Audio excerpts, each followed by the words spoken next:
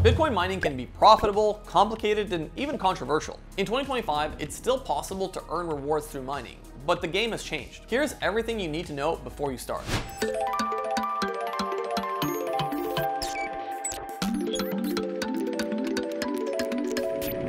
But before we jump into this video, I just want to mention that Koinly assesses this topic based on publicly available information. Any information is accurate at the time of recording. This is not an endorsement of any specific provider, service, or strategy.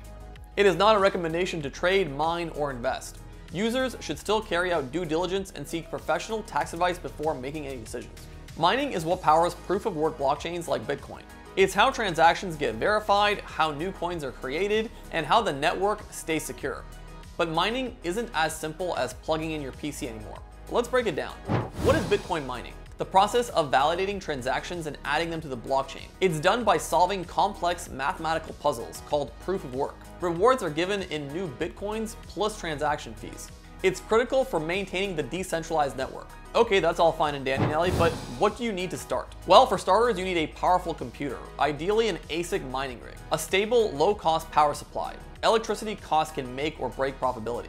You also need mining software such as CG Miner or BFG Miner or Awesome Miner. Optionally, you can join a mining pool for consistent rewards. If you'd like to learn more about the best Bitcoin mining software, check out our page and subscribe because we've got more content about this topic in the works. Okay, with that out of the way, let's jump into some pros and cons of mining. Starting off with the pros. Potential profit if Bitcoin's price rises.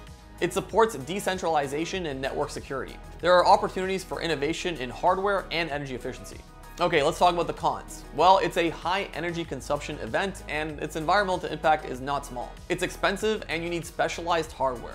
There is constant increasing competition from large mining farms. There's also regulatory risks in some countries. There are other options or other coins you can mine, so you can also mine Litecoin, Dogecoin, Bitcoin Cash, Ethereum Classic.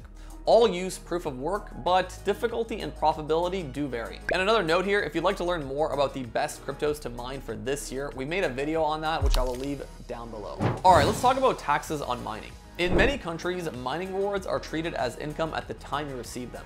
Later, when you sell your mined coins, you also owe capital gains tax. Using a crypto tax calculator like Koinly makes it easier to track both. Okay, final tip here. There's still over 1.5 million Bitcoins left, but profitability will mostly depend on what your costs end up being, your setup, and your location. Always calculate your break-even point before you start. Mining isn't for everyone, but if you have the right setup, low electricity costs, and patience, it can still be worthwhile.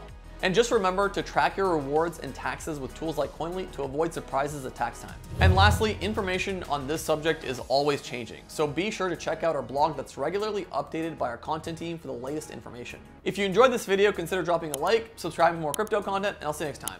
Peace.